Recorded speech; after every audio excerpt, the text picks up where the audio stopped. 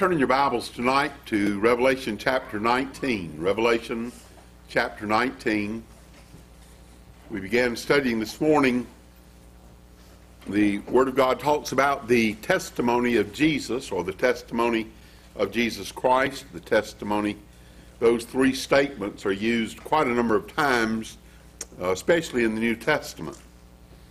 And I asked you in the very beginning of the study this morning, do you have the testimony of Jesus Christ? Do you have the testimony of Jesus Christ? Unless you know what the testimony of Jesus Christ is, you can't answer that question. So the Word of God here tells us what the testimony of Jesus Christ is, and then we can consider whether or not we have the testimony of Jesus Christ. Reading now from Revelation chapter 19, read verses 9 and 10. The Word of God says, "And he saith unto me, Write, Blessed are they which are called unto the marriage supper of the Lamb. And he saith unto me, These are the true sayings of God. And I fell at his feet to worship him. And he said unto me, See thou do it not. I am thy fellow servant, and of thy brethren that have the testimony of Jesus. Worship God, for the testimony of Jesus is the spirit of prophecy." Most people, when they hear the word prophecy, their minds jump to the end of the time world, and they think about, well, prophecy is talking about people that stand up and tell you what's going to happen just before Christ comes back the final time. That's not what the spirit of prophecy is. The spirit of prophecy, as you study the Word of God, the spirit of prophecy is when you are telling people that Jesus is going to judge us according to our works. The word prophecy means something that's going to happen in the future. Every day of our lives, the Word of God tells us that we all stand before the judgment seat of Christ. 2 Corinthians chapter 5, verses 10 and 11 talk about how we, the Apostle Paul, the people in his day, people in our day, we stand before the judgment seat of Christ. Most of the Gospels are concentrating not on Christ judging us, though there is quite a bit of teaching about Christ judging us, especially in the parables.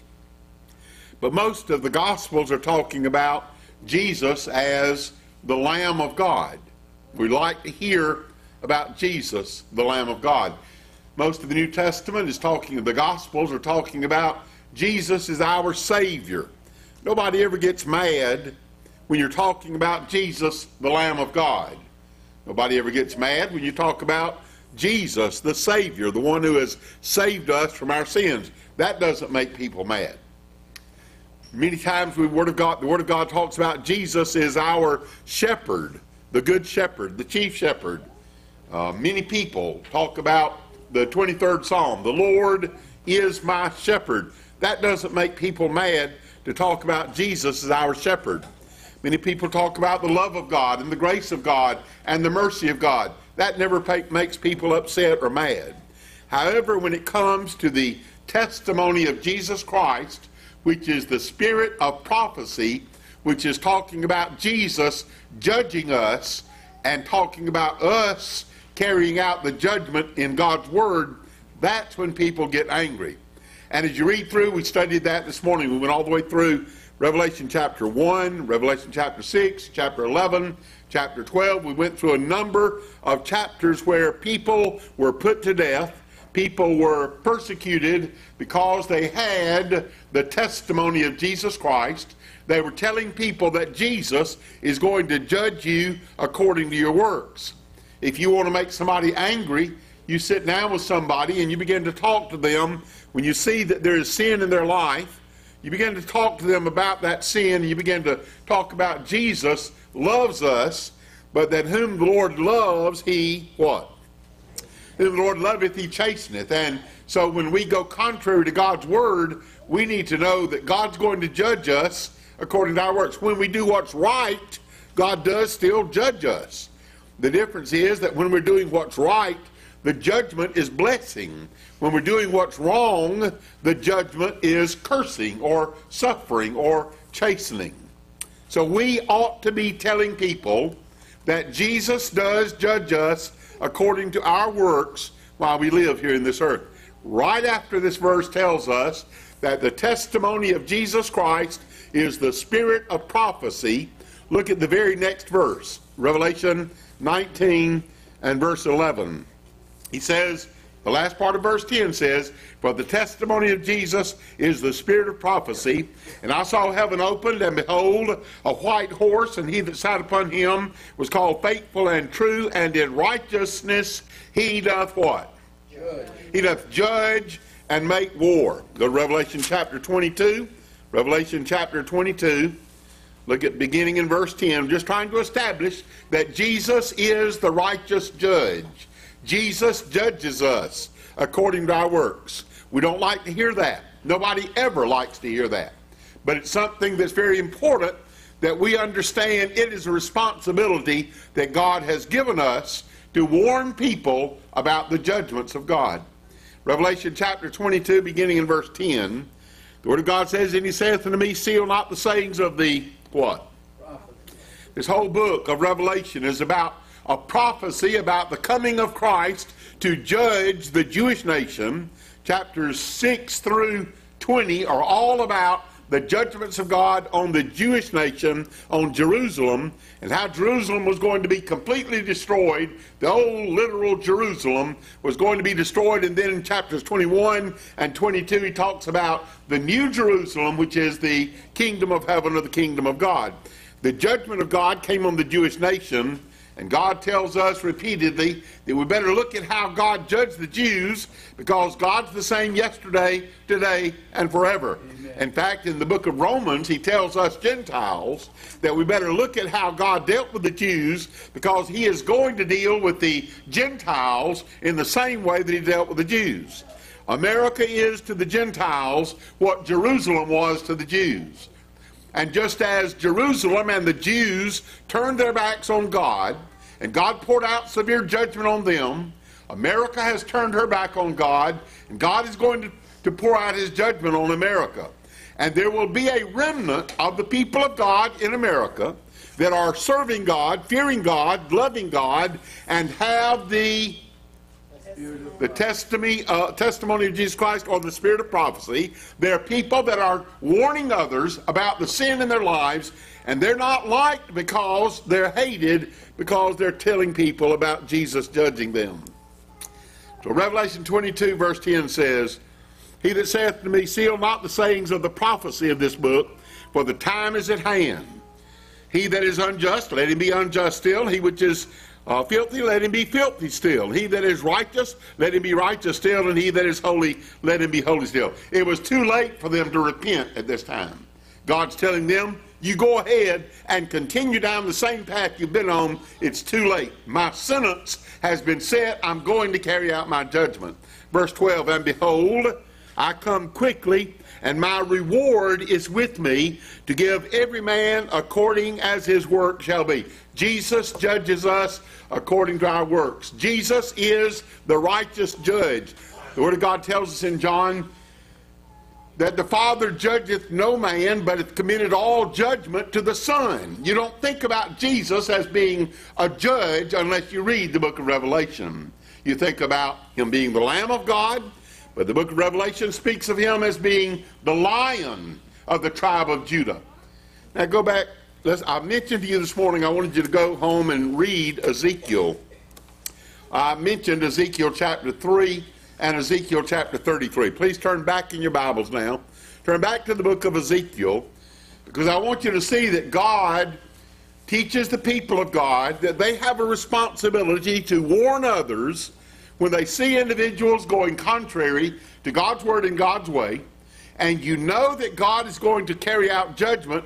You and I have a responsibility to judge them and to tell them about God's judgment. Look at Ezekiel chapter 2. I'm going to mention this, and then we'll go to Ezekiel chapter 3. Ezekiel chapter 2, starting with verse 1. Ezekiel chapter 2, starting with verse 1. By the way, Did everybody love Isaiah? Did anybody love Jeremiah, Ezekiel, Daniel? No. They were hated because they had the testimony of Jesus Christ. They had the spirit of prophecy. They warned people about sin that was in their lives. Ezekiel chapter 2 now, beginning with verse 1. And he said unto me, that's God said to Ezekiel, Son of man, stand upon thy feet, and I will speak unto thee. And the Spirit entered into me when he spake unto me, and set me upon my feet, that I heard him that spake unto me. And he said unto me, Son of man, I send thee to the children of Israel. Was he sending them to all the world? No, he wasn't. He was just sending them. He was sending Ezekiel to the children of Israel, which was God's chosen nation. I send thee to the children of Israel, to a rebellious nation that hath rebelled against me. They and their fathers have transgressed against me even unto this very day. For they are impudent children and stiff-hearted. Are they children of God? They're children of God, but they're impudent children and they're stiff-hearted. Is that statement in the New Testament, similar statement in the New Testament? When Stephen was preaching to those people, he said, ye stiff-necked and uncircumcised in heart and ears. Ezekiel is saying, God is telling Ezekiel, they are impudent children and stiff-hearted. I do send thee unto them, and thou shalt say unto them, thus saith the Lord God. And they, listen carefully now to verse 5, and they, whether they will hear or whether they will forbear, for they are a rebellious house, yet shall know that there hath been a what? A prophet among them. He had the spirit of prophecy. He was telling them Jesus is coming to judge you because you are a rebellious and impudent people. Now he says, whether they're going to hear you, whether they're going to repent or not, is not the point. You are to go and warn them, and when my judgment comes, they will know a prophet has been among them. They'll know they were warned before I ever carried out my judgment. Now go to Ezekiel chapter 3. Ezekiel chapter 3, starting in verse 17. Ezekiel chapter 3, starting in verse 17. Son of man, I have made thee a watchman. Now, let me tell you this. All of us have been made kings and priests unto our God. All of us. It's not just the preacher's responsibility to have the testimony of Jesus Christ. It's not just the preacher's responsibility to have the spirit of prophecy. It's not just the preacher's responsibility to warn people when they're going contrary to God's word and God's way. The first and great commandment is thou shalt love the Lord thy God with all thy heart, soul, mind, and strength. The second is thou shalt love thy neighbor as thyself. If you see your neighbor going down a path of destruction, if you see anybody that you love that's going down a path that's going to result in severe judgment of God, if you love them, you cannot be silent and fail to speak to them about the sin in their lives. Does everybody understand that? If you don't open your mouth when you know people are going down a path of destruction, you do not love them. Did Jesus warn people repeatedly? Because he loved them. Ezekiel chapter 3 verse 17. Son of man, I have made thee a watchman unto the house of Israel. Therefore hear the word of my mouth and give them, what's the next word? Warning. Give them warning from me. When I say unto the wicked, thou shalt surely die, and thou givest him not warning. Why wouldn't you warn him? Why wouldn't you tell him he's going to die? Why wouldn't you warn him about the way he's going? Well, I don't want to offend him. I don't want his feelings to be hurt. I don't want him to turn around and say, well, God's going to judge you too. There are a lot of different reasons people are reluctant to warn people about sin in their lives. If you don't warn them, I want you to know the Word of God is very specific about what's going to happen to us if we don't have the spirit of prophecy and we're not warning people about the judgments of God. He says, give them warning from me. Verse 18, when I say unto the wicked, thou shalt surely die, and thou givest him not warning, nor speakest to warn the wicked from his wicked way, to save his life. Can you save children of God's lives from the error of their way? Yes, you can. The same wicked man, if you don't give him warning, the same wicked man shall die in his iniquity, but his blood will I require at thine hand. If I see you or you see me walking contrary to God's word and God's way, and you see me in a rebellious attitude and rebelling against God, and you don't open your mouth, or I don't open my mouth to you, your blood will be on my head, and my blood's going to be on your head. If you don't give people warning, their blood's going to be on your head. They'll die in their iniquity, but their blood's going to be on your head. Is that a serious thing to think about? I think it's very serious. Look at verse 19. Yet, if thou warn the wicked, now if you're warning the wicked, you have what's the first phrase from Revelation 19, verse 10? The testimony. So, if thou warn the wicked, then you have the testimony of Jesus Christ, you have the spirit of prophecy. You're telling them what's going to happen if they don't turn away. If thou warn the wicked, and he turn not from his wickedness, nor from his wicked way, he shall die in his iniquity, but thou hast delivered thy soul. Again, when a righteous man doth turn from his righteousness and commit iniquity, and I lay a stumbling block before him, he shall die, because thou hast not given him warning. He shall die in his sin, and his righteousness which he hath done shall not be remembered, but his blood will I require at thine hand.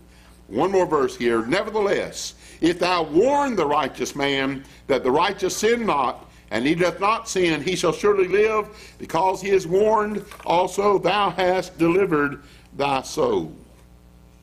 Brethren, we need to pray that God will help us to realize the seriousness of seeing the judgment of God coming and us not opening our mouths. Ezekiel chapter 33, I encourage you to go home and read that later. But it says some words very similar to what's right here. Now I want you to back up to the book of Isaiah. Back up about 100 pages in your Bible. Back up about 100 pages to the book of Isaiah. I want to look first at Isaiah chapter 1. Isaiah chapter 1. Isaiah chapter 1, let's begin with verse 18. Isaiah, you go home and read all of Isaiah chapter 1, you get a very, very clear picture that the children of Israel were a rebellious house. They had turned away from God. He says, the ox knows his owner and the ass his crib, but you don't even know me, God's saying to his people. Isaiah chapter 1, verse 18 now. Isaiah 1, verse 18. God says to Israel, come now, and let us reason together, saith the Lord. Though your sins be as scarlet, they shall be as white as snow. Though they be red like crimson, they shall be as wool. How can your sins be changed from being red like crimson to being white like snow? Washed in the blood. Washed in the blood. That's true. Fundamentally, we're washed in the blood because Jesus died for us on the cross of Calvary. But there is a washing in the blood. If you go home and read Revelation chapter 7, there is a washing in the blood that we do when we repent of our sins and we wash our robes in the blood of the Lamb. That's a practical righteousness that enables us to enter into the kingdom of heaven. And that's what this is talking about here. He says, come now, let us reason together, saith the Lord. Though your sins be as scarlet, they shall be as white as snow. Though they be red like crimson, they shall be as wool.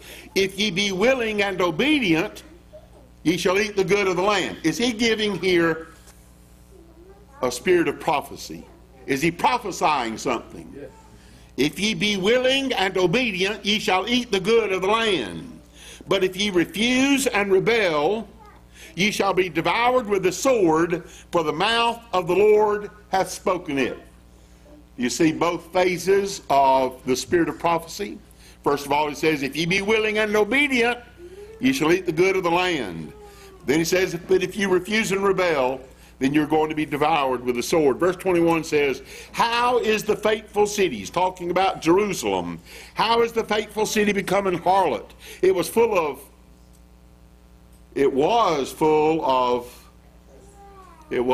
judgment. Did you know judgment used to be carried out in the house of God?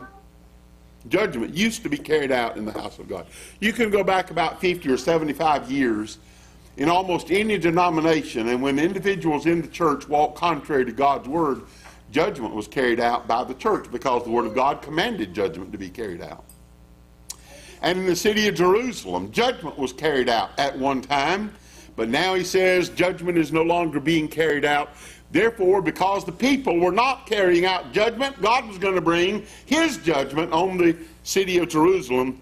He says in verse 21, how is the faithful city become an harlot? It was full of judgment, righteousness lodged in it, but now murderers. So what did God tell Isaiah to do? Give them warning. Look at Isaiah chapter 58. This will be the last verse we look at in Isaiah. Isaiah chapter 58. Look at Isaiah chapter 58 and verse 1. Isaiah 58 and verse 1.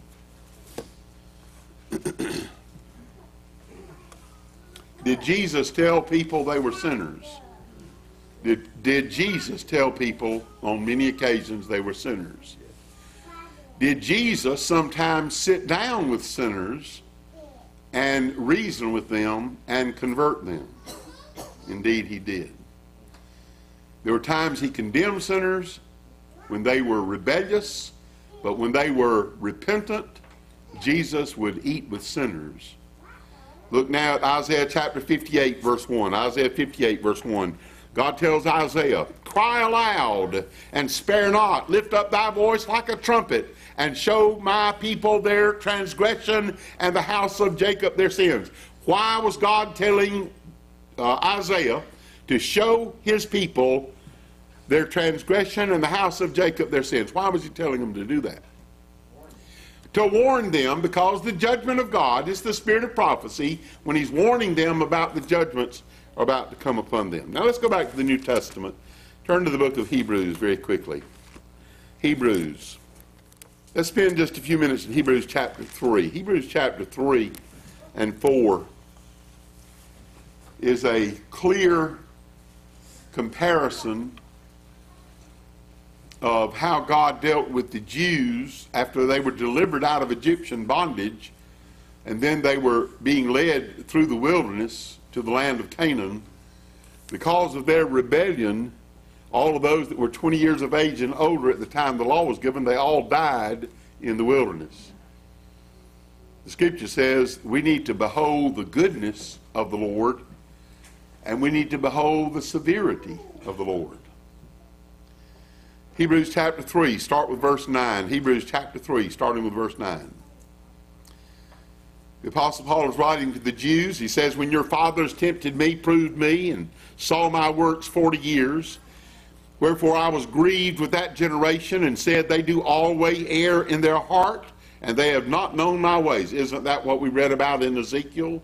Isn't that what we read about in Isaiah?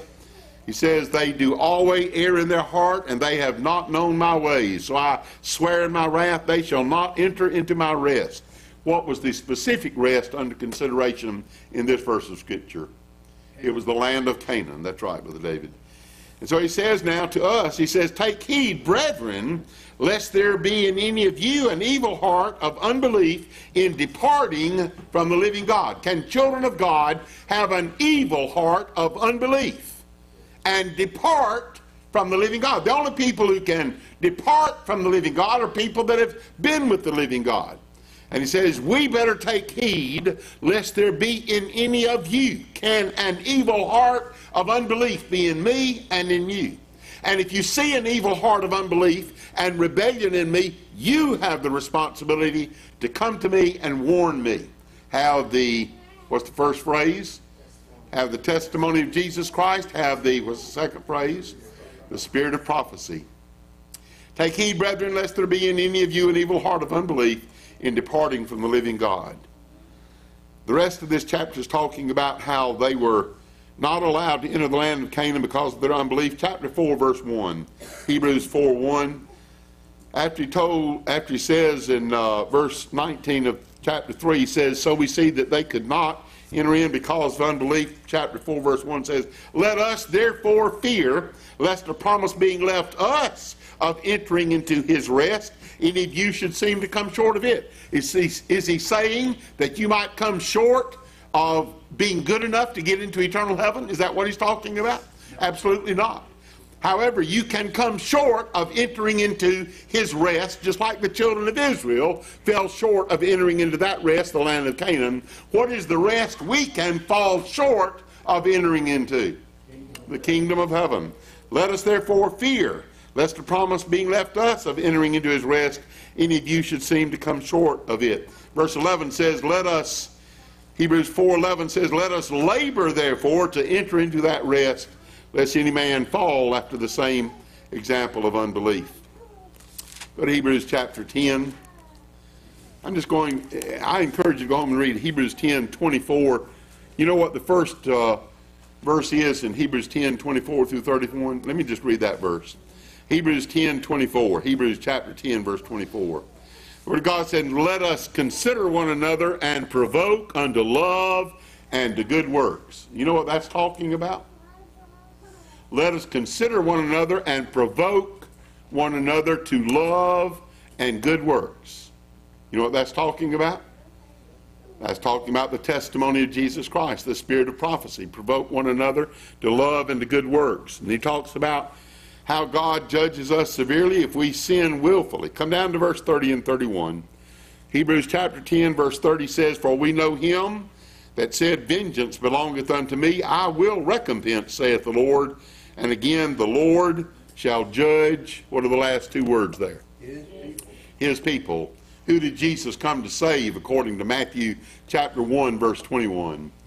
He came to save his people from their sins. Who does he judge according to their works while they live here in this world? His people. He says it is a fearful thing in verse 31. It is a fearful thing to fall into the hands of the living God.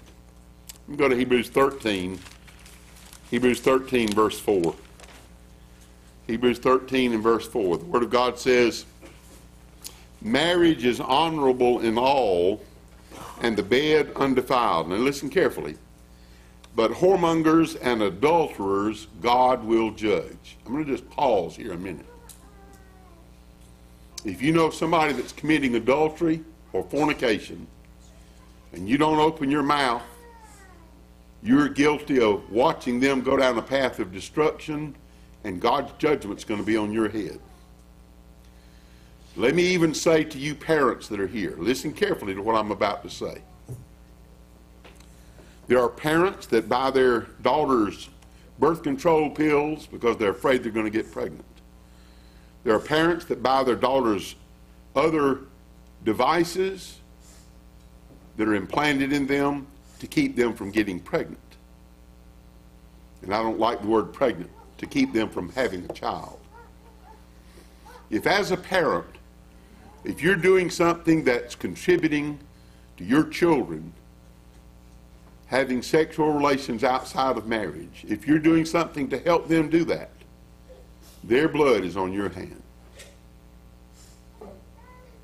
Whoremongers and adulterers God will judge. I'll close with Matthew 16, 27 and 28. Matthew 16, 27 and 28.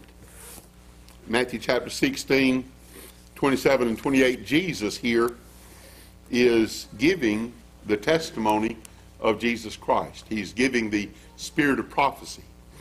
He's telling about what's going to happen in the future, in the very near future. He's telling about something that's going to happen while some of those people that he was talking to were still living. Matthew chapter 16, verses 27 and 28. Jesus says, for the Son of Man, who is the Son of Man? Jesus Christ. The Son of Man shall come in the glory of his Father with his angels, and then he shall reward every man according to his works. If your works are good, what is the reward? Blessing. If your works are evil, what is the reward? Cursing. He's going to come and he's going to judge every man according to his works. Verse 28 says, verily I say unto you, there be some standing here which shall not taste of death till they see the Son of Man coming in his kingdom. There were some of those people that Jesus was talking to that were still alive 34 years later when Jesus came and destroyed Jerusalem. The Son of Man came in the lifetime of some of those people, and he established his kingdom and he destroyed Jerusalem. The old Jerusalem was completely destroyed, and the new Jerusalem was established during the lifetime of some of those people he spoke to right there. I pray that God will help all of us tonight. First of all, listen carefully. Don't go running around trying to straighten everybody else out in the world. What's the first thing every one of us needs to do? The first thing we need to do is examine ourselves and consider our own ways and sweep around our own front door and clean up our own house. And after you've done that, in the spirit of humility and in the spirit of love, approach your brothers and sisters in Christ to let them know you love them too much to let them go down a path of destruction without you talking to them in love. May God help us, is my prayer for Christ's sake. When we walk with